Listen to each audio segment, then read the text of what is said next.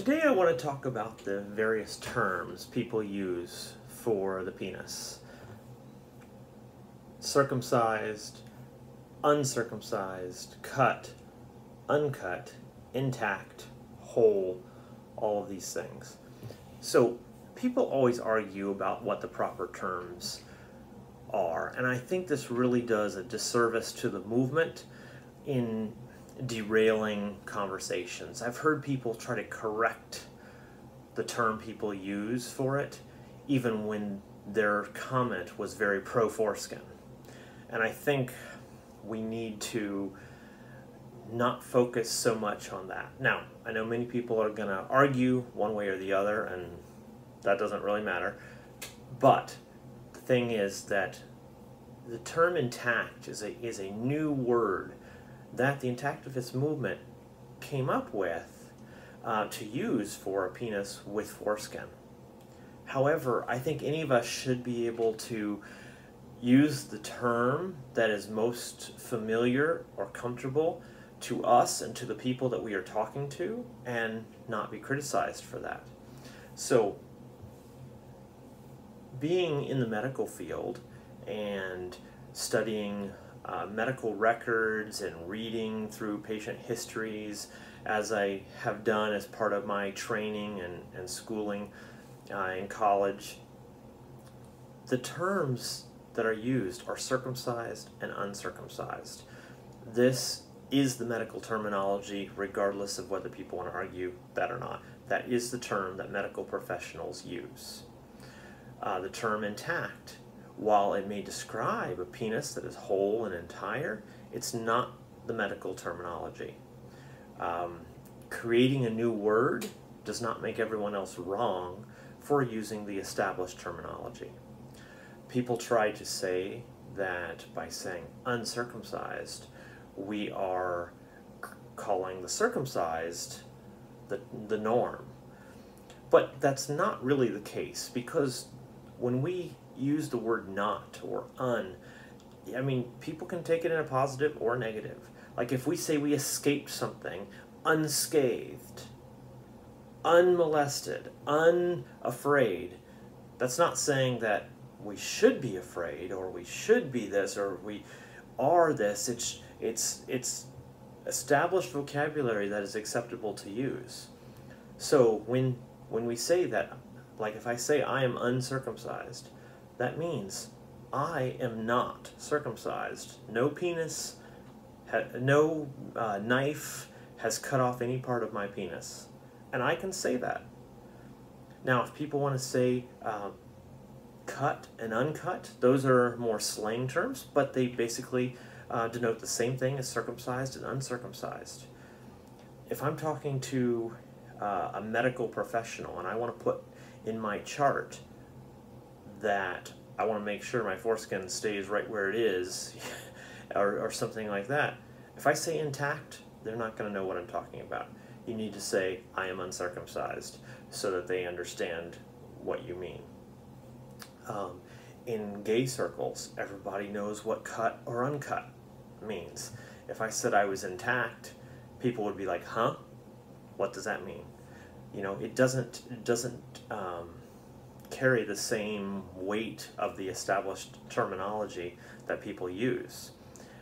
And I don't think that using the terms uncut or uncircumcised, it doesn't take away from the fact that the norm should be the penis whole and entire. Those terms have been used. I mean, you look at English translations of the Bible from 500 years ago. They use the term uncircumcised or circumcised. They don't say intact or whole. It's the established terminology. And it was used by a culture that was not circumcised. So like English translations of the Bible, whether it be the King James or even before that, the Douay-Rheims Bible, both of those translations say uncircumcised. And those were used by non-Jewish people who were living in England, France, in the 15 and 1600s. They were not circumcised, nor was circumcision the norm to them. This was before the newfangled craze that arose with the Victorian era, where non-Jews started thinking circumcision was healthy or would prevent masturbation, or all the reasons that the Victorians tried to give to promote it when it first started gaining popularity again, unfortunately, back in the 1800s. But way before this, non-circumcising cultures were using the term uncircumcised. It was not to denigrate or to say that circumcision was the norm whatsoever. It's just an adjective. It described the penis. It's just using one word instead of saying penis with foreskin. Everybody knows what uncircumcised or uncut means. If you say intact, people don't know what that means. So I disagree with people that argue so much about that terminology, because you can make a positive argument for each of those terms.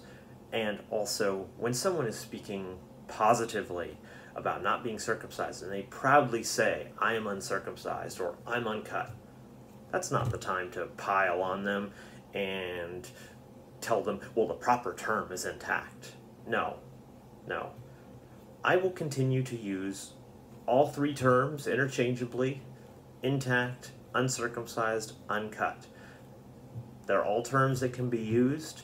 They all, give that positive thought. Like when I hear uncut or uncircumcised, I think of a penis covered with foreskin. That's what comes to mind, and that's what it means, and that's all it means. So let's not go too far to the other extreme and read malintent in every person who uses that term. I use that term myself, and I am as pro foreskin as you can possibly be. So let's use all those terms. Depending on the situation and circumstances. Let's use those terms. Medical people, uncircumcised is what they're gonna, is what they're gonna notice. Is what they know. That is the technical medical term. So, that's how I approach promoting the foreskin, promoting having a whole penis. And as you know, I'm as proud as can be of it. And I'll proudly say I'm uncircumcised. Hey, I'll even say, proud owner of an anteater right here. It's like those terms, I'm not insulted because I'm proud of what I have. And if people want to use those terms, then, oh well. So let's not get too tied up in knots like that. I mean, I once had a nickname, Hoodie. And that nickname Hoodie referred to the fact that I had a hood on my penis, and I wasn't upset about it. In fact, I kind of liked that nickname. I was kind of proud of having that nickname because when someone said Hoodie, it meant they knew I had foreskin. So I was happy about that. So let's think of things in those terms. Have a great night.